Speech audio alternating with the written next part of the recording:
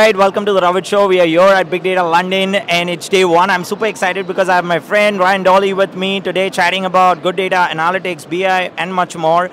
Not a new face to the Robert Show. We've chatted so many times, but then you always bring a fresh perspective to our audience, to the data community. So I'm kind of excited to learn a little about good data, analytics, BI, what's happening at Big Data London. But just for our audience, would you like to quickly introduce yourself, tell us more about good data as well? Yeah. So I'm Ryan Dolley. I'm VP of Product Strategy at GoodData. It's awesome to be back, by the way, Ravit. Love your show. I have a lot of experience in BI, like 15 years. Exactly. Done lots of things. You know, if you're on a BI team, I was once on a BI team. That's where I got my start. And really happy to be here talking to you at Big Data London. This is my first time here. It's an awesome conference. If you get a chance to come, I highly recommend you do to check it out. Lots of great people to meet, awesome presentations, and it's very good. It's always good to be here at Big Data London. It's almost my third time at Big Data London. I've been doing this and always good to meet the community here in London. So that's awesome. I'm kind of also curious to learn a little about good data. I know over the years you all have evolved so much. I remember we chatting back at Gartner London.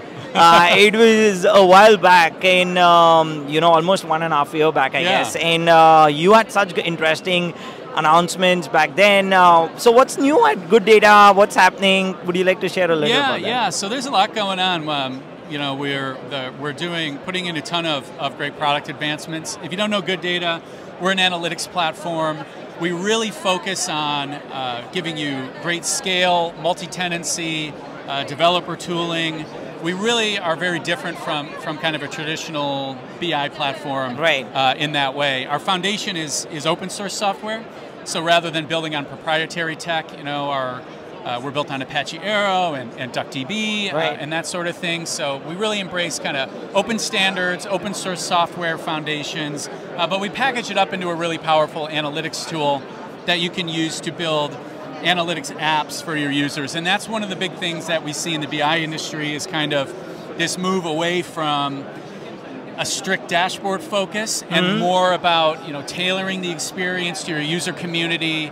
And that, in a lot of ways, means embracing things like analytics as code, application development, and building something a little more specific than what you get out of an out-of-the-box dashboard, and that's a big part of what we offer here. That's awesome. Thanks for that explanation. It is obviously always, like I said, good to hear from folks at Good Data, obviously the innovations that you all bring to the game.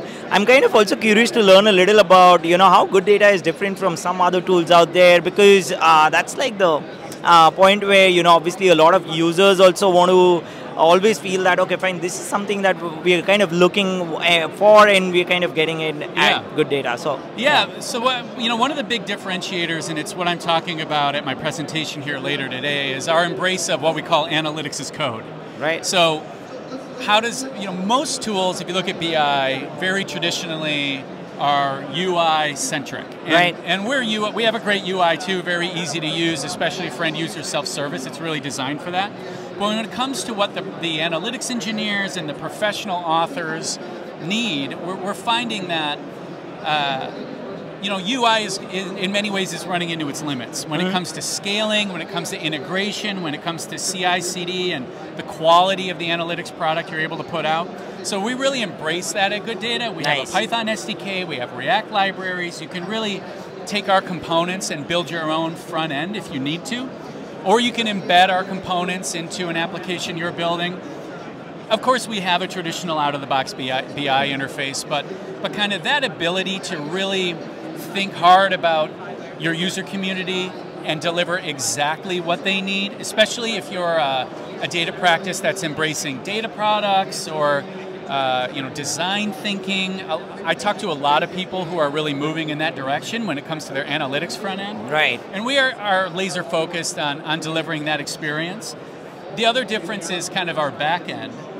Also manageable as code, but like I said earlier, built on open source foundations. So, when you look at our query engine and caching layer, right, that's built based on Apache Arrow.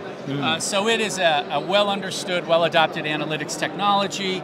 And we give you the ability to interact with Arrow in GoodData the same way you would with Arrow if it were in any other system, right? And so we're really not locking you into any one way of working. We kind of give you the tools that you need to build the right analytics experience for your audience. I think that is like one very important thing for the enterprise leaders, but also for the architects out there who kind of obviously want that freedom or want that openness to work around when it comes to business intelligence. Also, since we're on this topic, I'm also kind of curious to learn a little about how do you compete with the hyperscalers out there? The Microsofts and the True. It's very interesting when you think about the BI market in general. Those hyperscalers are really focused on like your classic BI experience, right? Which is we're an IT department. We want to procure 1,500 licenses of a tool, and we're going to give it to our data analysts, and then some magic is going to happen, and the data analysts are going to solve data problems, right? That's not really what we're trying to do. What we're really focused on is kind of giving your forward-looking team, say your innovation team, or your data products team, the tools they need to build that curated analytics experience on the best tech. And so we kind of find like we're not always, if someone's like, well, either I'm going to buy GoodData or I'm going to buy 2,000 licenses of Power BI to give my data analysts, like someone's in the wrong room. Frankly. And the other way we compete is we're an independent platform. Right. So no matter where you want to, like you can deploy us on any cloud, for example. We have a Kubernetes native deployment. If you want to deploy on AWS, GCP, Azure, that's great. If you want to deploy on your own true on-prem Kubernetes cluster, that's great too. And some of our biggest customers are doing that. Okay. So that neutrality gives you some optionality. And as an independent platform, we're not trying to drive cloud spend. Like our goal is not to get you to buy our cloud AI services and our cloud infrastructure.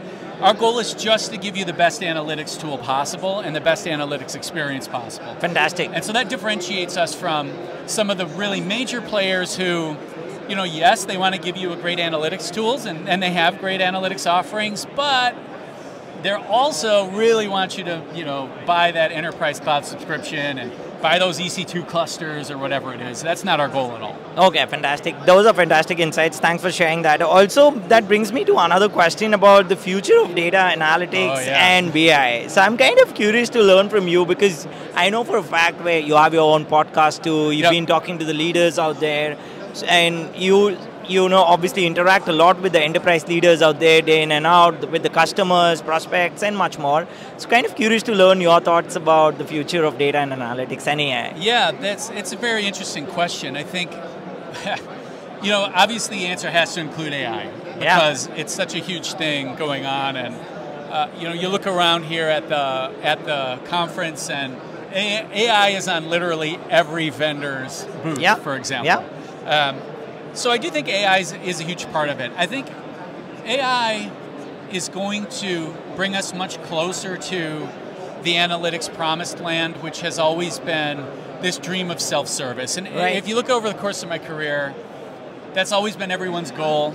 So many data leaders, they have this idea of, we're going to achieve, there's something we can do on the data team that, and then when it comes to building the content, right, the dashboards and the visualizations and the reports, finding the insights, we'll do self-service for that. And our industry has just swung back and forth between, hey, we're going to deliver self-service, and then users are going to build stuff, and then that always doesn't quite work.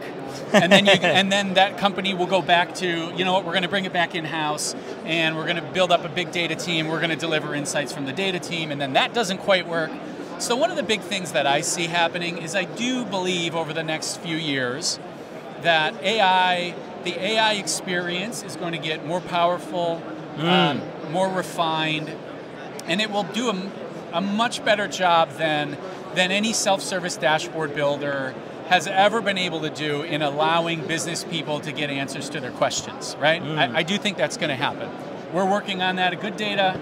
And we have some exciting things that we'll be announcing in the coming weeks around AI, so stay tuned for that. But what that means then, I think, is that, what we do as data people is going to evolve. Right. We will exactly. be answering way few, especially if you're in BI. You're going to be, or a data analyst. You're going to be answering way fewer of those. Hey, I just need to know what the sales for this widget were last month because I can't. Right. AI will be able to already can do that fairly well. Exactly. And we'll be able to do it perfectly soon. So I think, you know, if you're watching this and you're a data analyst or a BI person, your job is going to shift to more about managing the overall system, curating the metrics, right? Kind of being that human face of the data team so that the data team is able to build the right stuff to enable those AI experiences. And of course, you are still going to build dashboards, but it's going to be the value-added stuff. It's going to be the hard stuff. Hard stuff. You know, it's not going to be this easy stuff. And I think as a data person, I mean, I personally, when I think back to my days on a BI team, I would have been thrilled if I could only focus on the hard stuff. So I think that's going to be a big advantage to everybody. Love it. Love those insights. Always, you know, good to hear about the future, and I think spot on in terms of, you know, how things have kind of accelerated with AI. We've been kind of, you know, obviously seeing, we've been talking to a lot of data engineers, BI engineers out there, and exactly what we've been kind of hearing too. So that's awesome, Ryan. One last question for our audience I would like to ask is, if they want to reach out to you, learn more about, I know you share a lot of content on LinkedIn, and obviously your podcast as well, and then also learn about GoodData. Where can they do that? Yeah, well, so you know, you can catch me on LinkedIn. That's probably the easiest way. Just follow me on LinkedIn. I share content related to data analytics and BI almost daily. I do have my own podcast, the Super Data Brothers Show, which I do with my brother Eric every Thursday at noon Eastern Time. And then, you know, GoodData.com is probably the easiest place to find us. We post tons of content on LinkedIn too as a company. So follow GoodData on LinkedIn, and you can keep up with, you know, what's going on. I mentioned the cool AI announcement coming up, so, you know, follow GoodData on LinkedIn and you'll be sure to catch it then.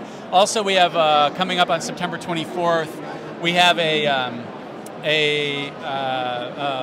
webinar about analytics as code, which is a very popular and hot topic right now. So if you want to check that on September 24th, I will appear on it. We've got industry analyst Donald Farmer appearing on it. Wow, so, that's awesome. It's going to be really cool. Check that out.